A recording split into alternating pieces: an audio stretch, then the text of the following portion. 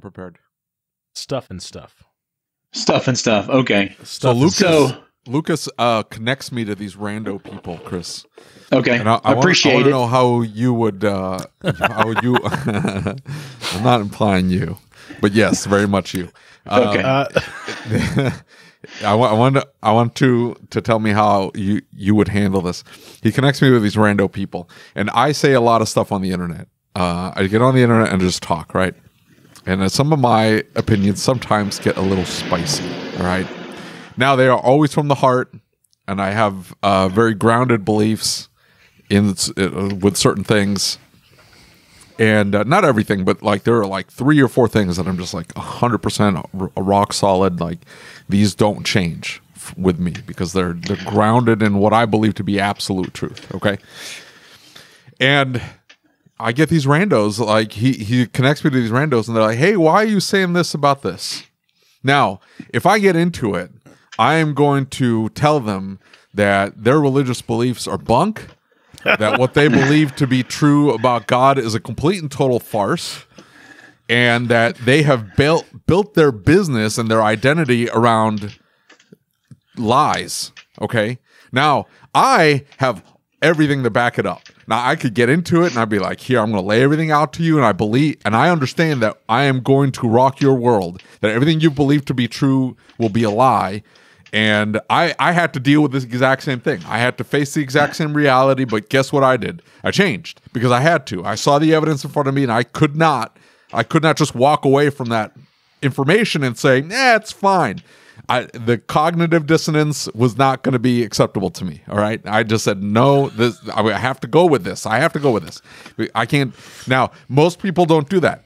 I have found that 99% of people that I introduce stuff to just go, it's fine. And then they go on living their lives because they don't want to change. They realize that this has all these implications and it's going to require them to completely upend their lives, and they don't want to do that. And I get it. But he connects me with these people and they ask me, they're like, hey, why are you saying this? What do I do? I can't tell them. Like, if I tell them, like I said, it's going to upend everything. They're going to get mad at me. I don't care that they get mad at me. Yeah, that's fine. I don't care that they get mad at me. That part is whatever. But at the same time, that like it's the David thinks he knows everything about this, that, and the other. It's like, okay, well, I don't think you understand how much I've looked into these things. Like, you have no idea. But trust me when I tell you that I've spent years and years and years and years digging into this. And that's why I'm telling you that what you believe to be true is a lie, a farce, and completely wrong. And here's why. And therefore, your business is built on a lie. It is selling a lie, and it is so egregious because it's selling a lie on the backs of religiosity. Did I get that out? I was a little what? To get that out there. Religiosity. What the heck is happening now? Like, this is like David's soliloquy on life and whatever else. I guess this is like. No, I want to know what. Wake up to dogmatic David, right? Right. Like, I'm just here watching. I'm just eye candy at this point. I feel like I should have. What do you tell somebody? You just show them all the ways they've been screwing up, right? Like, it's fixing misguided belief systems, and that's how I came to be here. Like, I listened to the podcast you did where you were besmirching Tyre's reputation, and I sent Lucas a message. Yeah, Tires, yeah. And I was going to go back and listen to that podcast again and write down all the things you said. You listened to wrong. You listened to it wrong. Maybe I was not in the right headspace, but anyway, so I was like, hey, I texted Lucas and was like, hey, let's do one on tires and whatever. And it seems to me like this, we may be more whatever than tires, but it's fine. Right. So you start and you let it go. But, I do have to know what was wrong with this tire argument. I got to hear it from you. Honestly, my argument. I don't remember. Like I said, I just say things on the internet. I don't know. Well, so people are going to have to go back and listen to this, and I could be completely wrong, but the general feel I got was that you didn't like to sell tires, there wasn't enough margin in it, and then maybe we didn't know the process for some of it. And anything done correct makes money, and when you're looking at like gross profit per hour, pardon my French, you can make a shit ton of money in the tire industry if it's done correctly. Now, there are a lot of people that don't do it correctly. For sure. And that couldn't have been me, because I talk about Discount Tire all the time. Discount Tire makes all of their money just banging out tires. And they have such low margins. They're selling them for nothing. They're buying them for nothing, but they're selling them for nothing. right. And they're set up for speed. So if you're banging out tires in 40 minutes over and over and over again, I mean, you're going to make a ton of money. And I heard that. I remember that. Yeah. But my thing, or my rebuttal to that, is like, great, let Discount Tire sell their tires, but there's no reason that we can't sell tires as well and make money on it and keep them in-house. And I will tell you, if you are in a program, a tire program, and you're working it properly, you can make as much margin or more and sell the tires for the same price Discount Tire does and keep all those customers in-house. As long as you make a margin on the tire, you have a road hazard program, and you're using the backside money. Like, you can make a ton of money. What I would push back on you on that is that assumes you're selling or have the opportunity to sell X amount of tires. Because a lot of these programs require a certain amount of tires to be sold. And if I'm not selling that many tires, we sell a lot of tires for what we do.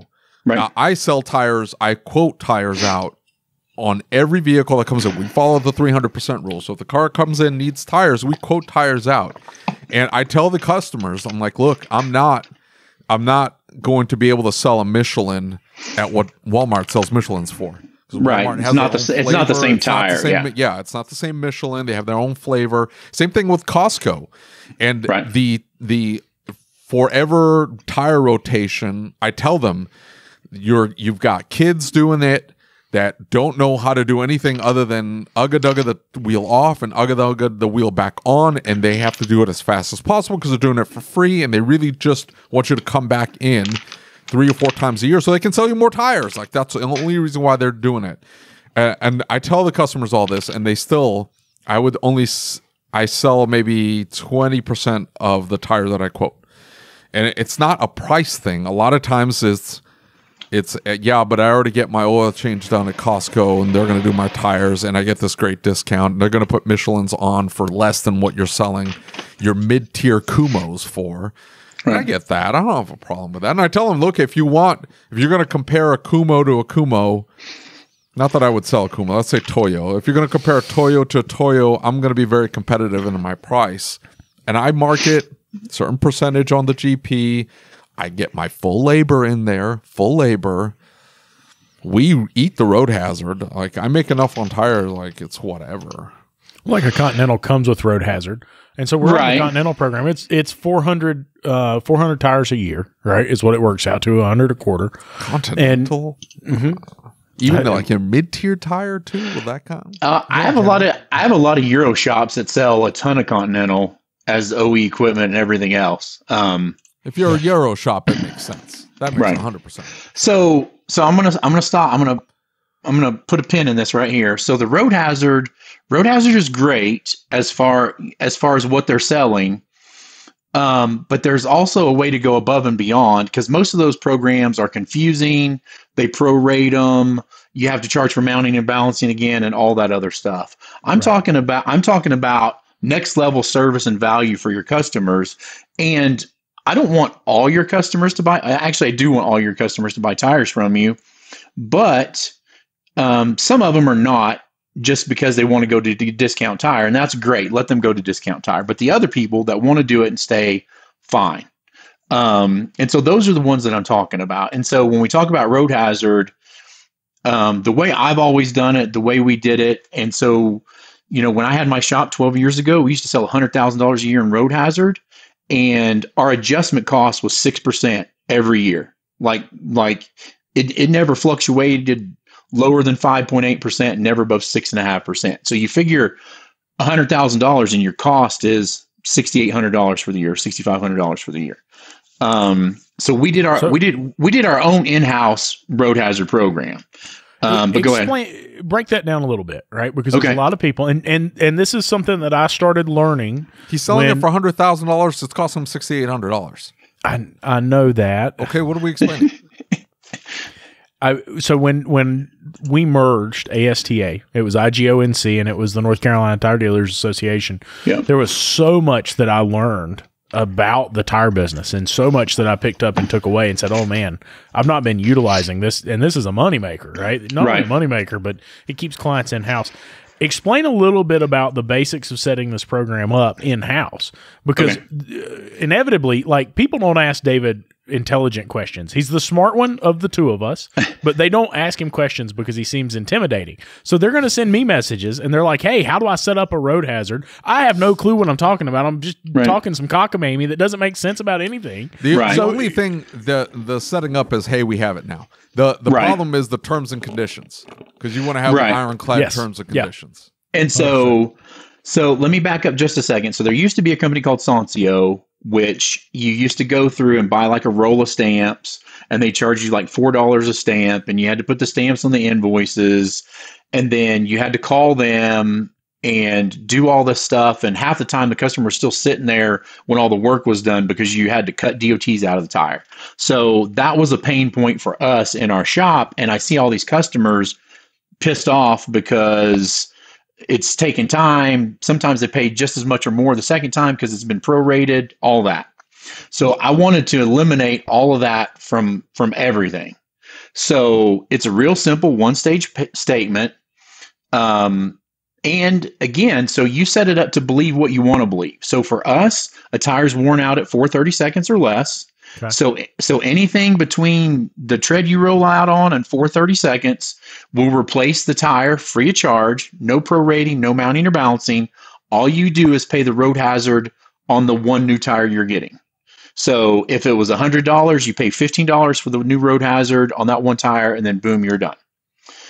Now, and that's basically it. If you wanted to get as crazy as entering a cost of goods sold and a sale line in your income statement for road hazard, you can. I just put it all in the tire price and the tire cost now. That way I know exactly how much I made on the tires. But are you making some kind of stipulation that, hey, I need to see you at least every 10,000 miles for a tire rotation? I need to see you every 10,000 miles for an alignment, because these people are going to shred through their tires. Because they're not rotating them, and they're sitting on a front wheel drive car that's got an 80-20 split on weight or whatever. That's not a road hazard. That's customer neglect. So if a customer rolls in and they've got a flat and you see it all wiped out because diagonal wipeout, whatever, for the alignment, then you're like, hey, these things are worn out, but it's not a road hazard. The other thing is like, most of the time we're going to take care of our customers no matter what, and we'll figure it out. But I'm telling you, the sales are so much and the replacement costs are so little typically that it's well worth it to do it in-house. Now, if you get some sort of a coverage on the backside from your manufacturer, then you keep those tires, you do it in-house, and you send them to them so they can give you credit back, and you make the money off that as well. Like use the program to your advantage. So the other thing is free flat repairs for the lifetime of the tires. We did that.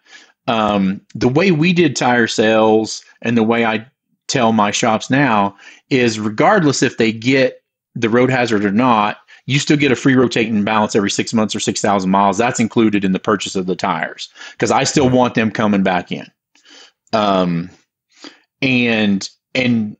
Okay, so I see the wheels turning, so I'll stop and answer questions. So my two questions is situations I've ran into over the last 2 months. Yep.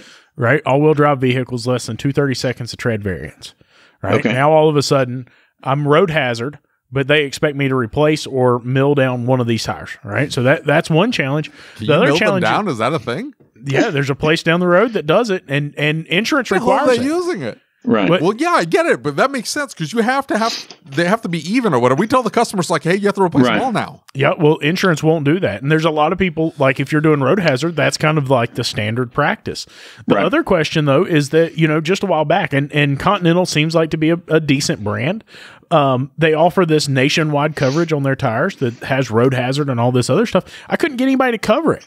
I called another shop, set it up, and explained like, hey, dude, here's what's going on. Even if I have to pay out of pocket, I'll pay out of pocket to take care of my client. And they didn't do it. So I call and talk to Continental, and they're like, yeah, nobody does tire warranties. Like nobody's going to accept this. So like you probably just need to write them a check and we'll reimburse you or something. But how do you navigate that if your client's out of town or? So you're going to have to remind me what the first question was because we'll have to go back to it. So on this, what we tell and what we state in the policy is just you pay for the flat repair, bring us the receipt, and we'll reimburse you. If you have a damaged tire, if you can't pay for it, let us know. We'll pay for it credit card over the phone. If you can pay for it, bring it back. We'll reimburse you for it. And out of all the road hazards we sold in the 8-10 years we had that shop, it happened twice. Like we had two people that one had a flat repair and one, I think, blew out a tire on the road. That was it. And then two, you can put a stipulation within 25 miles. It has to come back to us. Like you can write your road hazard policy to be whatever you want it to be, whatever you believe in. And then, so that goes back to the original question, I think. If you believe that you can't have these variances in the tires, then you need to put some sort of a clause or inclusion in there that, if you're down to 630 seconds and you ruin a tire, we're going to pay to replace the one, but you need to pay to replace the other one or whatever. Like people get too tied up in all the things that keep them from implementing policies like this instead of making it easier for the customer and everybody else and then doing it. Yeah. I think it's not a fear of what if. It's not that. It's the customer is expecting X, so I need to over communicate up front. Right. So we don't have a miscommunication on the backside. So on a vehicle that requires only a 230 seconds variance from any of the tires, that's a vehicle where I'm going to stop and say, hey, we looked this up, just let you know that we're going to be able to cover your tire, the one tire, but when these things get down to 830 seconds or under, at 730 seconds, it's great that you have essentially 3 good tires that you could drive for another 2 or 3 years out of, but you're going to have to replace them all. Sorry, that's just the vehicle that you own. So sorry, so sad. Get a Toyota. Right. So, I mean, there's always to handle it. The other thing is if you do any used tires at all, offer them $20 a piece of tire on trade-ins or something. But that's tires can get you into the sun. Yeah. That is the sketchiest. I don't know how people do it. I don't know either, but there are people on like all kinds of corners in America that do that for cash and probably make more money than all of us combined, right? Because everything's for cash. Yeah. So I only made $10,000 last year. Yeah. Yeah. Just the old guy sitting there. But so what I would say is if you're not doing it, do it. And here's the other thing. I'm shifting gears on you. If you want to come back, we can. I can go into any parking lot in America. I've done this for years and do a tire safety check. And 33% of those tires will need to be done by tread depth, improper alignment, or dot codes.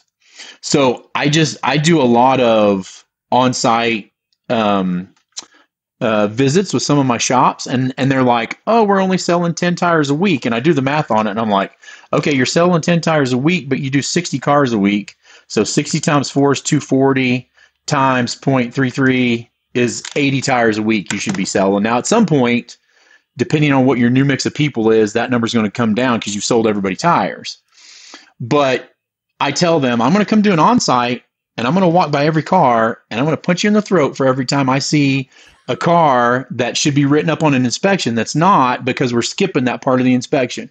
And I just did one a couple of weeks ago. Who's skipping inspections? Oh, dude, skipping inspections. Every shop in America except for yours, apparently. How do you make money? Look, I miss an inspection. I don't make any money. You know how tight things are? I don't have any money right now, and I have to inspect these cars. I'm flooded with cars right now. It was just great because we've been slow for 2 weeks. I have to inspect the cars, and we don't make any money otherwise. Like, how do you make any money without the inspection? Well, What a lot of shop them is operating without inspection. I want to meet these people. How are you paying your bills? Let's go out in public and we'll shake hands and I can show you. Well, they have an inspection. It's marked green, but then I walk by and I'm like, that is not green, bro. Those are That's baloney yellow or skins. red. Yeah, those are all red. And here's another one that gets me. I was in a shop in California, big heavy duty diesel shop. They had a job up there. They were doing like $4,800 worth of work on this diesel truck. And I walk by and there's a nail in the tire. And so I go back up front. Fix that. You just fix that. I go up and I asked him, I asked the guy, I said, show me the inspection. He's, oh, it was in here 2 weeks ago. That's when we wrote up all this work.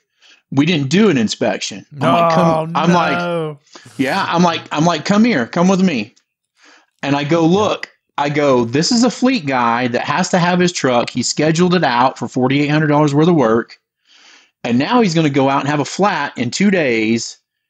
And it's our fault. Like, I don't care if you sell it to him or whatever, but it needs to be fixed. It can't go out of here like that. Yeah. No, that you're 100% right. If 2 weeks in, I'm not re-inspecting the car because he's coming back in for what I sold him I in 2 learned weeks. that lesson. I learned that lesson. Me too.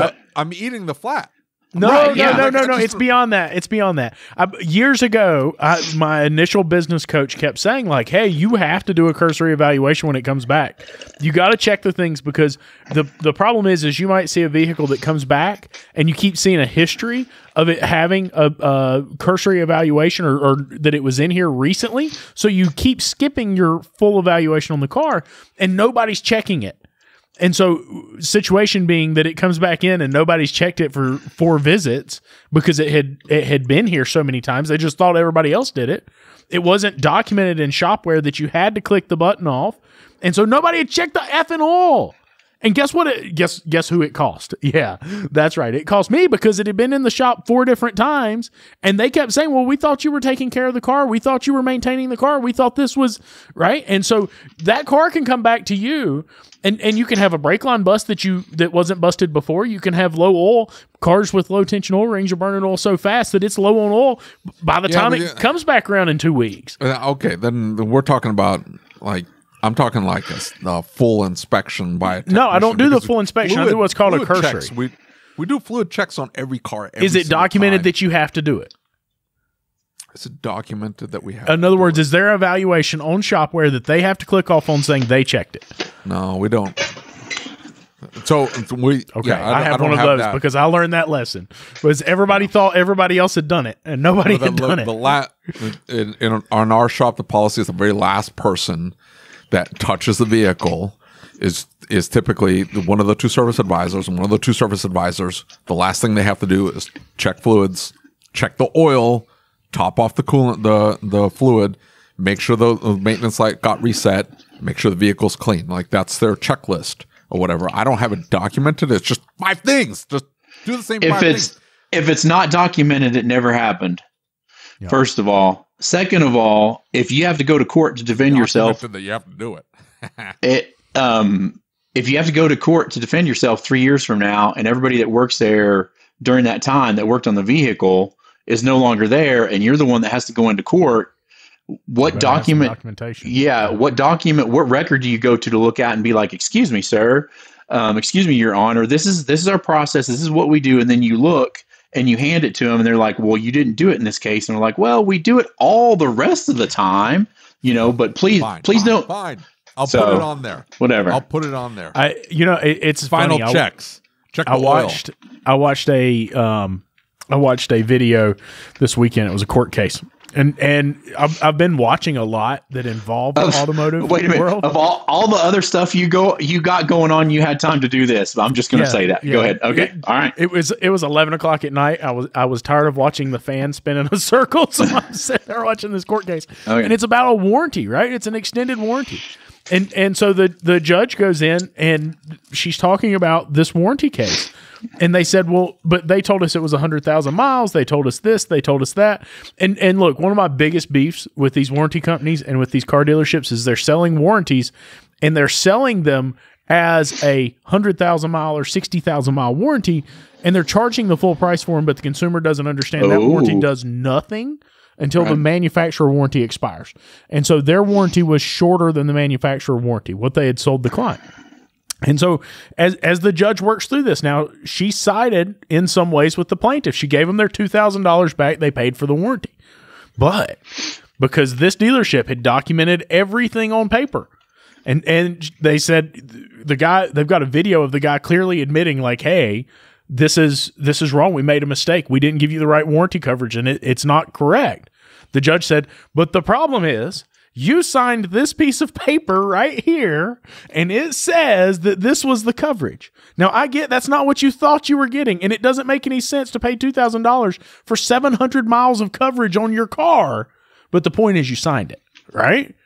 And so that really opened my eyes to something that is, hey, we're getting these signatures on these repair orders, and they're seeing this documentation sent to them, and when they pay with a credit card, they have to sign off on it.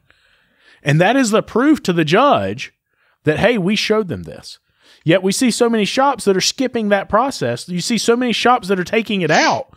And you know, when I was first talking to Carolyn years back, and she was showing me how Shopware was supposed to work, she said, Lucas, you don't decline the jobs unless you absolutely have to. The client needs to do that. And I'm like, but why? And she said, because if you ever have to go to court, it documents they said no, not you. And it wasn't a conversation of, did you tell them they shouldn't? It was they said no to it.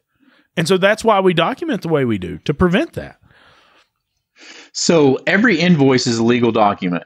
And if you don't have it filled out properly to defend yourself, then you're just hosed. I see it all the time. No in mileage, no out mileage, just the customer's name, none of the rest of the information. And I know David doesn't do it this way, but 90%. You're giving me anxiety. You're giving me anxiety. Where do you find these shops? Where do you find these shops? Everywhere. I don't understand. Every street corner in America, like 90% of the shops out there, if I do an RO audit, half of those tickets are going to be incorrect in one way or another. Yeah. And then so in one of my peer groups, we do a group repair order audit every other meeting, and we were going through doing it, and one of the owners was like, crap, I know for a fact that we overcharged this customer because we thought we needed this one part, but we didn't, and nobody took it off there and whatever. So RO audits can be good, RO audits can be bad, but somebody has to watch the employees, right? Like there's got to be somebody watching this stuff. Dude, I'm telling you, and I hate doing RO audits, right? Especially like the digital deal, because now I'm having to click through and move and adjust and go back and forth.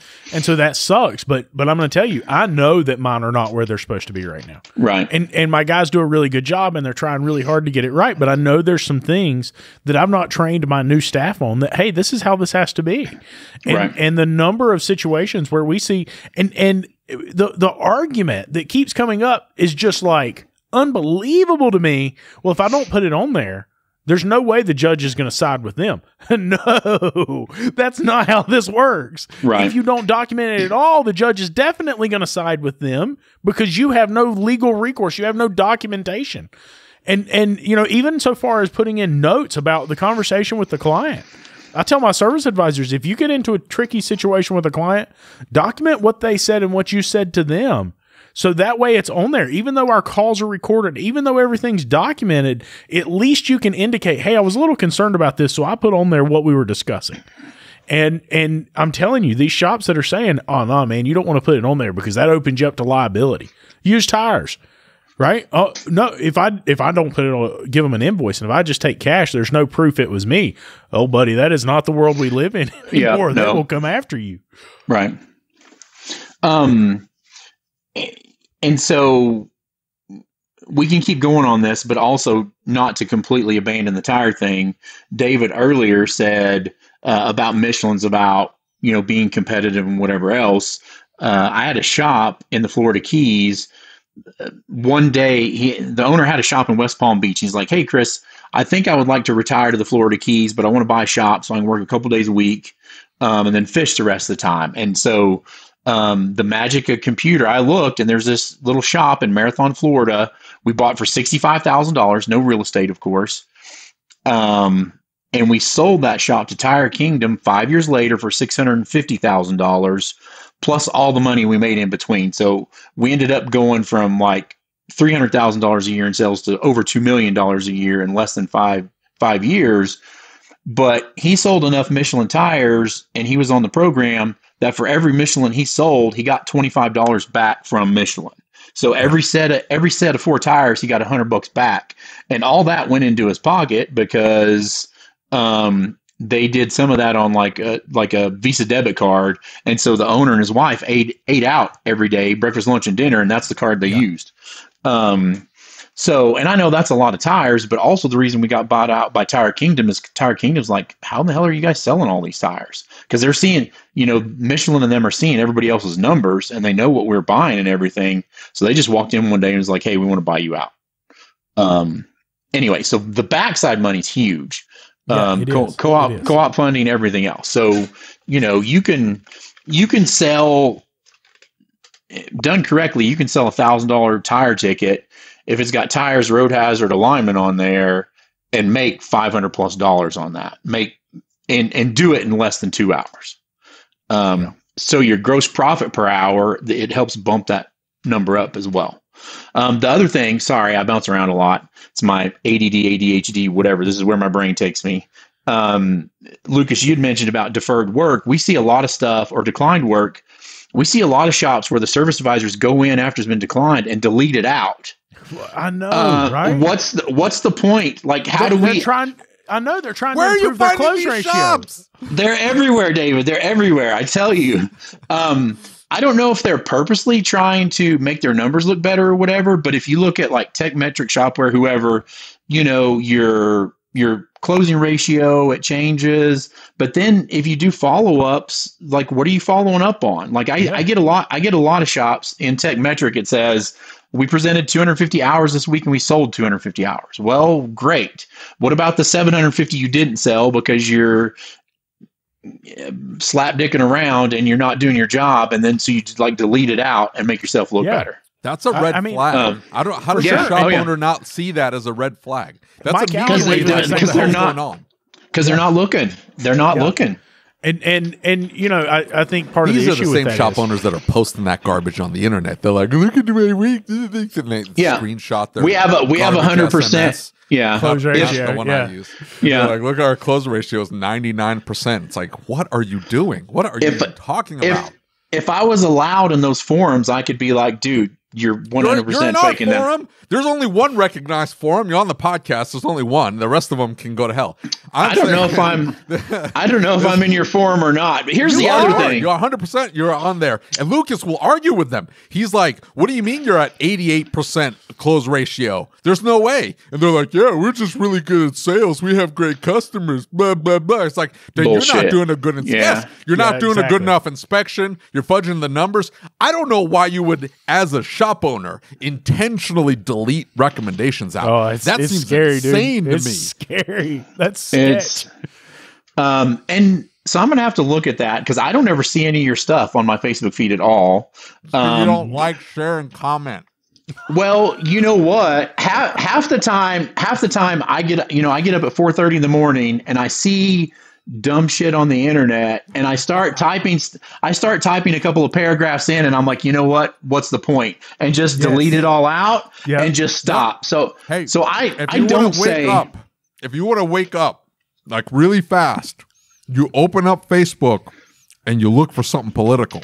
Something to set you off on, because you just want to read it and go, and then your head is like, oh man, I'm gonna, and then you stop. Now you don't comment. But man, actually, that will wake you up. You're like, I'm ready to go. Let's do this.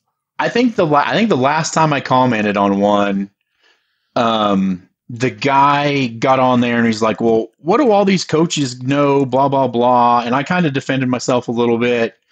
And I'm like, well, if you're not worried about the coaches too much, I can put a shop right across from the street from you and we'll see what happens, because I'm not afraid to do that. Anyway, so neither here nor there. Look, here's the deal, is that the people that are posting this in the groups, right? This is an ego thing for them. And this is about being the best. This is about winning. It's not about being successful. It's not about doing it the right way. It's not about helping the shop down the street or the shop across the country. It's all ego. And the hope behind the groups is that we would bring them information so they could see it in a different light, that it might help one of those if they ever had to go to court. It might help avoid that situation, right? At least give them the information they need, whatever it may be. And unfortunately, those that are in the group that kind of take it the other direction, you have no choice, but you just have to ship them out, right? They can't stay there because it's never going to be productive conversation. Well, yeah, half those people shouldn't be commenting on anybody else's stuff. And this is an interesting thing in the industry. We have, I don't know, I could blame it on other coaching companies. I got one in mind. Like, the big thing is to buy as many shops as you can, and blah, blah, blah, show everybody how great you are and do all this, where half of those people can't run the shop they have. They don't need / deserve a second one. And we get a lot of clients that are like, hey, Chris, my 20 group, my other coaching company convinced me to buy this shop, and I'm just tanking. I'm getting my teeth kicked in. Yeah. What do we do about that? And I'm like, well, we got to get started. We got to figure it out. But some people, they just don't need a second shop or third shop or fourth shop or whatever.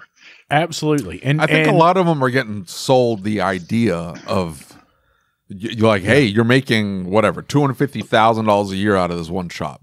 You could be making $500,000 if you just opened another shop or bought this other shop out, and then our system, just implement our system. And it's like, yeah, great. So you've got this nice little shop. It's humming. You're barely doing any work. Your staff's handling everything. Why would you run out and go buy another shop, create more work for yourself? Why? Yeah. What end? Yeah, we have shops that are doing $2 million a year, netting 35%, and the owner's never there.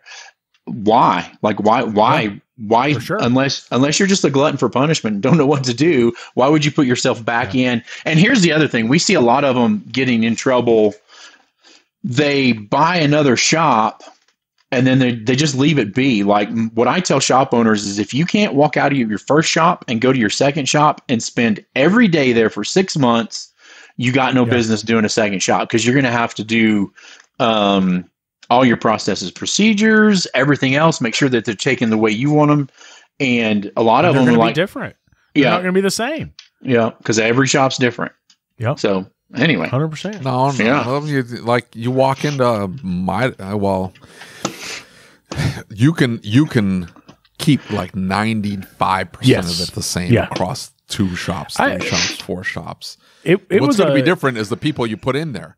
The problem is, like, hey, are you really, really good at hiring techs? Can you find techs when no one else can? Do you have a giant stack of applications of fantastic technicians and service advisors, like, ready to go right now? No? Then what the hell are you doing buying another shop? Because that's what you're going to have to do. You're going to have to flip and staff it, or be the only person there working. Right. It was a rude awakening going to 10 bays. Right, because there's a lot of stuff that doesn't work in 10 bays that worked in 3 bays. Right, and there's a lot of stuff that works in 10 bays that won't work in 3 bays. And so finding that balance has been tough for me. And one of the things that Doug said when we were interviewing him is, he said, "Look, the first 3, maybe 4 stores is miserable because you don't have enough money to pay that person to take that operations manager role to handle some of that bigger stuff that you don't need to be trying to do." And that's one of the things I see these guys going out and starting multiple shops. And there's a couple that I've spoken with locally that went out and they started 5 and 6 shops. They had no system. They had no process. They had no nothing. It was just, I want to own 5 shops. I'm going to be the biggest in town. I'm going to, and there was a chain around here that was a tire store, and the man did an amazing job of building a huge organization, sold it for a buku of money, and he just did a fantastic job. But it wasn't, I went out and bought 25 stores overnight.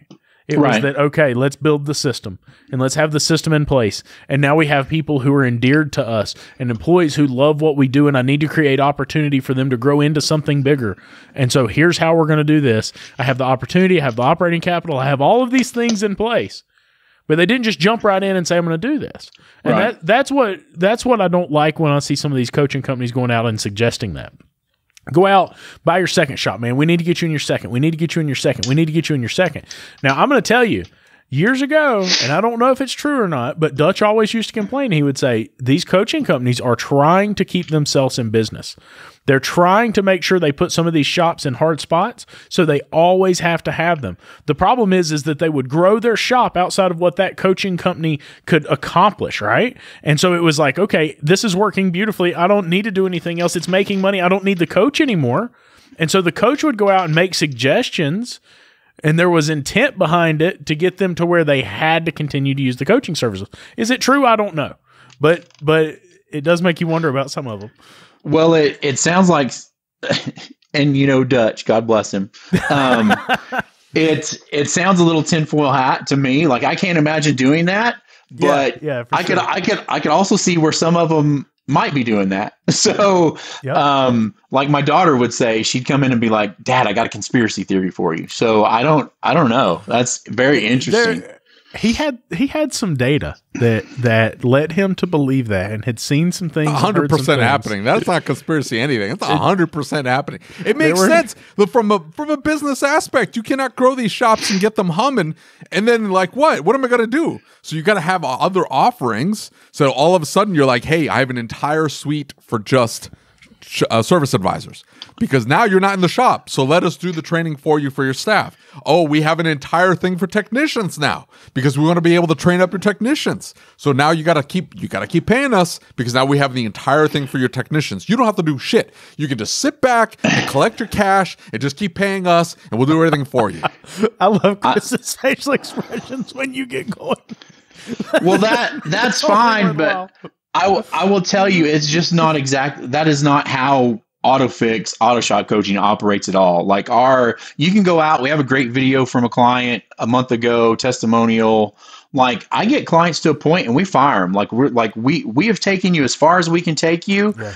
Go out in the world and go do something else. Like, I tell people, like, our point is to get you to where you can run your shop on your own and you don't need us anymore. There's a stupid commercial, and I can't remember. I probably don't want to know. There's like a dating app that says, we're the app that's meant to be deleted.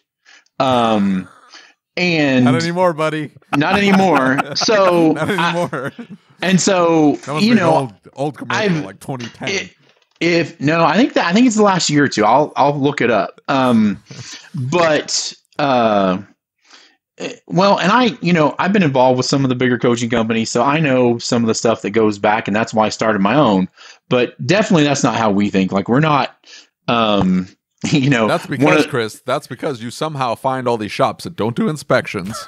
They don't articulate anything that they're doing. They're deleting recommendations. They find me, and there's gonna be a group of them out there that listen to this. And they're like, oh, I can't believe I've been doing this forever. And they're going to reach out to you guys or something. There's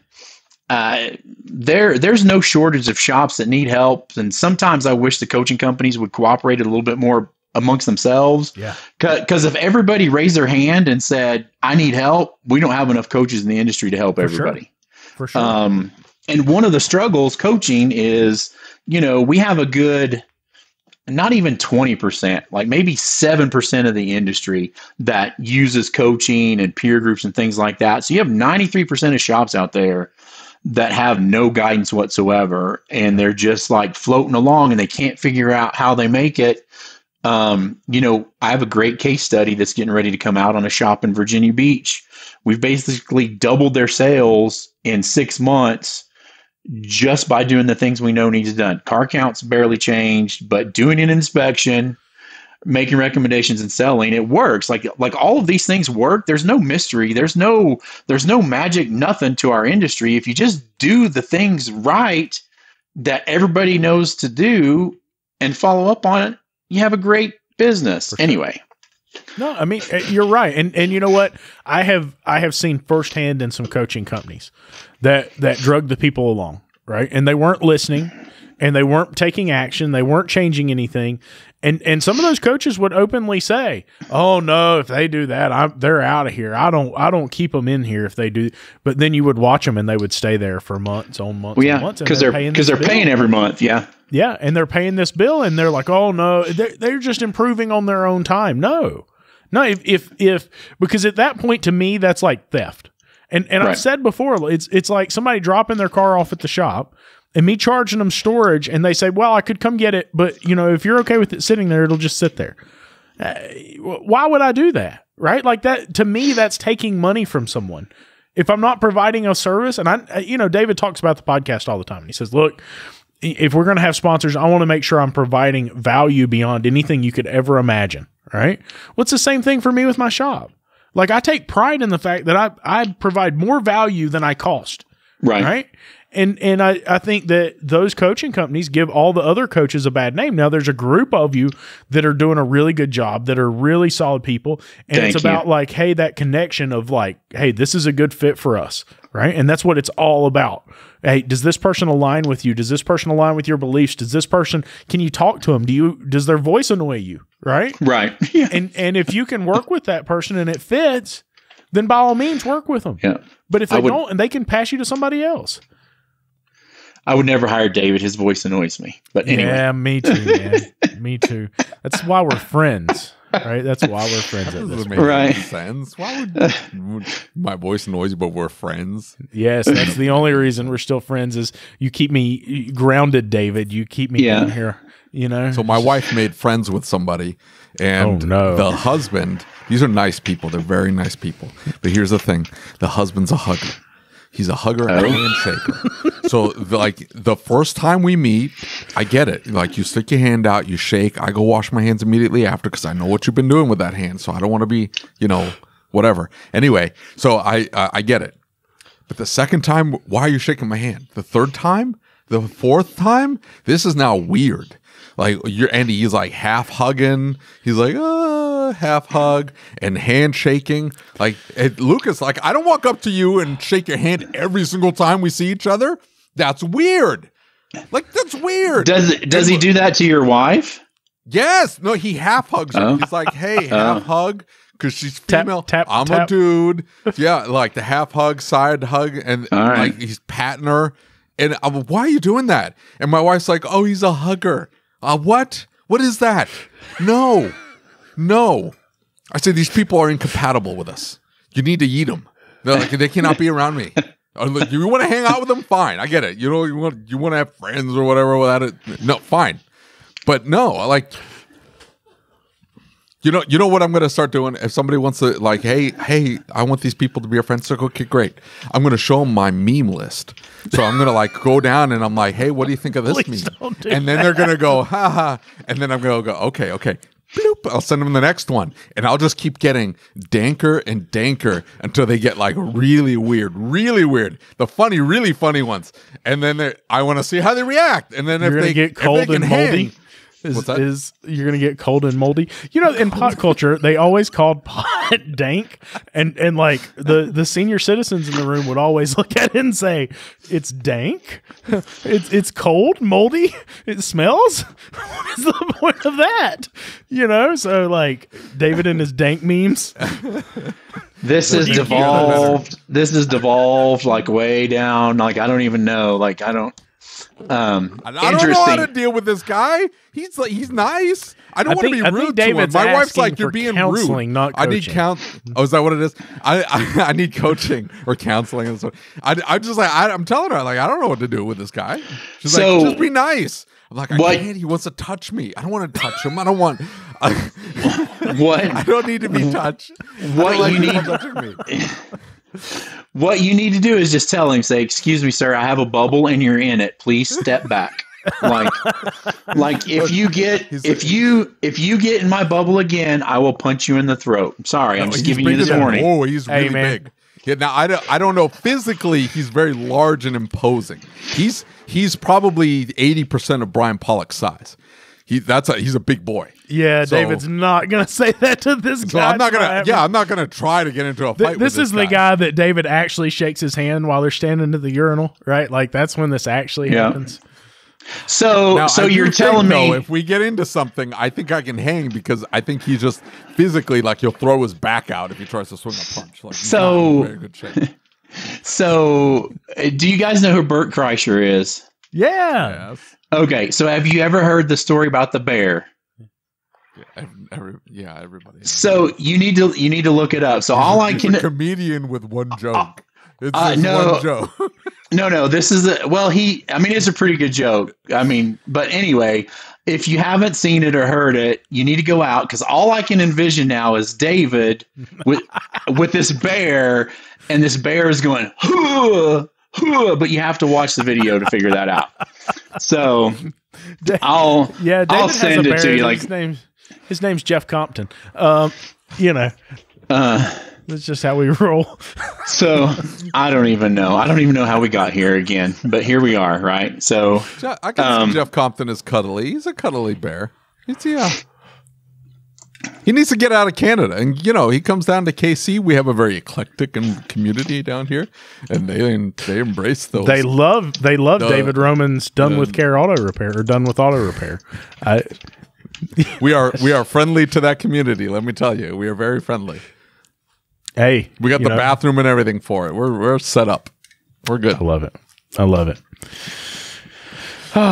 Chris, I don't even know what to say at this point. I don't even know what to do or how to move. Like this is interesting. So, I will say one thing. Hey, I'm going to roll that out. I'm 100% like I'm going to come up with a tire hazard thing. We're going to push that hard. We're going to see if I can improve my tire sales. I'm going to tell everybody, and we're just going to mark up our tires and then sell free.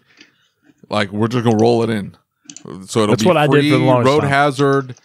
Within 25 miles, we'll tow you back to the shop. We'll do whatever. Like I do that already for my customers, but I'm just going to advertise the crap out of it. I'm going to jack up, like tack $25 a tire or whatever with free road hazard.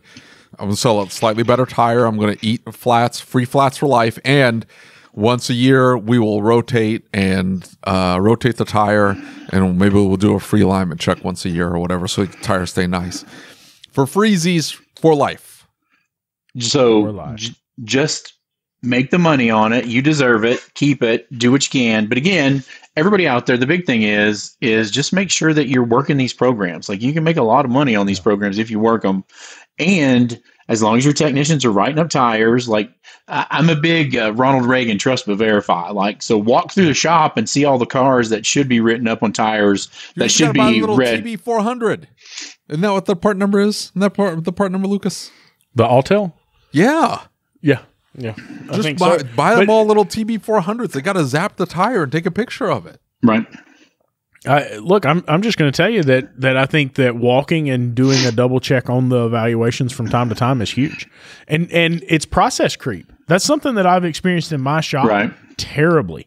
Is that we get a process, and unfortunately for us, it went in a way that you would never expect it to go. It was that they were putting in sufficient detail, and it was clear and it was concise before. And they creeped in the direction of more detail, because they were always trying to cover something that we had this one instance where this one thing happened and we didn't tell them about it, right? And so they got to the point that they were putting so much detail it was taking too much time. So you can find things on either side of the process, either to make the process more efficient, or in the other sense, maybe you're not making the process more efficient. You're finding things that should have been on that ticket that weren't on that ticket. And look, even if you don't even consider it as a sales opportunity, you consider it as a legal protection that you make sure you told them about something. That can be the difference between winning or losing a major settlement in court, right? And trust me, I've been watching these court videos. You do not want one of those major settlements in the wrong way. You don't want to be on the wrong end of that sucker. You want that judge to look at it and say, I can see exactly what they said here. This makes sense, right? So there's a great product out there. I think they've changed their name, but it's basically like a palm-sized scanner that if your service advisors can do a walk around, start at the left front tire, and you reach down and scan the tires, it'll do tread depth, and it'll give you red, green, yellow, and it'll also tell you if based on the tire wear, if it's out of alignment. And you just go through, and you can either print it out or it'll add it to your DVI. So it's a great thing. I've got a shop in Pensacola, Florida that they used to sell no tires, and now they do about 75 to 100 a week, based on what they're doing, just like putting the process and procedure in place. The other thing I want to talk about is ASTA for a minute. I really wish, like, just for me, like, you don't have to do it for anybody else. I wish we could get that week changed, because it falls on a bad week for me. And the last time I was there was the year we had the tropical storm, whatever that was. Yeah. And so that was rainy. I have a peer group meeting that same weekend every year, but every third or fourth year, it's like I can catch up and make it. So that was the last time I was there. And that's one thing. That's what I was getting ready to say. Like, this seems like a great opportunity. There's room. There's lots of room. I don't know. The peer group's been meeting since 1990. Like, this is like one of probably the oldest independent auto repair peer group in the country. And they're very set in their ways. It's a great group, but we travel all the time. So anyway, if you're not signed up for ASTA, formerly ST, sign up, go. The last time I was there, I did a class, but it wasn't tire related. And I really feel like somebody needs to come do a tire shop class geared towards selling tires, road hazard, and all that. So I will try to make the commitment to be there next year and teach that class. I'll submit it and whatever. And I just got to figure out how to make that work. Cause I'm, as ASTA, it seems pretty straightforward to me. There we go. Maybe we can create another one, just start one and then do that or something. But like, as Ron White says, but I'm only one man, right? So I can only do so much. I can't eat all the cows, but, no, you guys are going to have a great time this year for sure. Yep. It's going to be a blast, man. It's going to be huge. Yeah. And I was just looking through some of the classes and some of the opportunities to do some of the fun stuff. Kim and Brian and the Institute stepped up big to do the go-kart thing again. So really excited about that. That's going to be a blast. And we're going to be there recording, so it should be phenomenal. So excited. Hate you're not going to be there, but sounds like you'll be somewhere sunny and warm and nice. And we'll be in Traverse City, Michigan.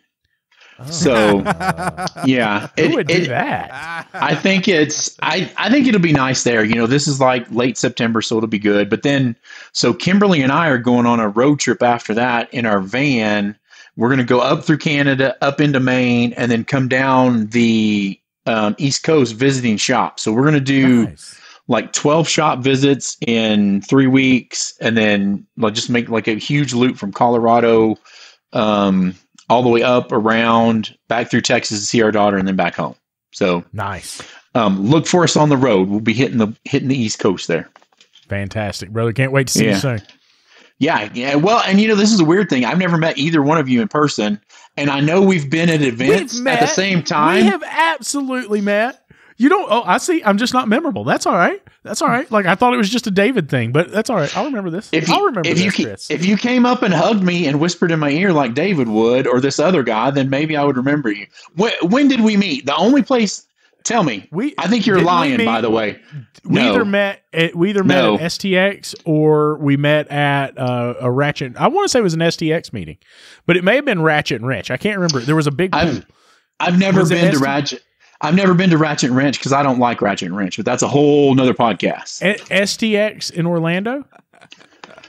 You were there, right? I was there, but I don't remember meeting you. Yep. No, we walked outside the bar. You walked right down the little stairs where the bar was. Remember, they had the outside bar, and it was over top of the pool. I remember this. Chris and Craig were there, and we sat out like on one of the little patios right on top of that. Oh, and that was where the lady fell and cracked her head, and the other girl was up hugging her. Okay, I remember that, but I don't remember the first part. See, I told you I'm not memorable. That's okay. I don't remember. Well, I think that other experience scarred me and wipe that from my memory. But okay, I'll agree. Hey, I am, I will admit when I screw up, and obviously I screwed up, but that was the strangest, weirdest thing that's ever happened, I think, at a thing. It was pretty weird. We're all out there talking, enjoying the sunshine in Orlando in February. And this, she could be some technician's wife, shop owner's wife. I don't even know who she was. She was so drunk she slipped and fell, and then this other lady came up and had her legs wrapped around her and was hugging her and telling her it's okay. And we're trying to get people to make sure. It was one of the oddest things I've ever seen. Now you know why I forgot, Lucas. I'm sorry. It was intense. If you meet me, or when we meet again without that going on, I'll be fine. Sorry. I apologize. All right. My deepest regrets on that one. So, people, it's not good for you. Yeah, and I will say, you said I was at the bar. I've been sober for 30 plus years. So, no. I wasn't saying you were at the bar. We were outside right below the bar. All right. That's fine. Yeah. You weren't at the bar. David doesn't drink either, but one day they're going to find him after a few drinks face down in a pool. But that's how he rests. That's how he rests, people. That's how he rests. So, okay. Well, I don't know if we did any good. Hopefully people understand something out of this, and we'll go. Okay, I'll see. And so I don't know why we waited this long, too. Shame on you guys.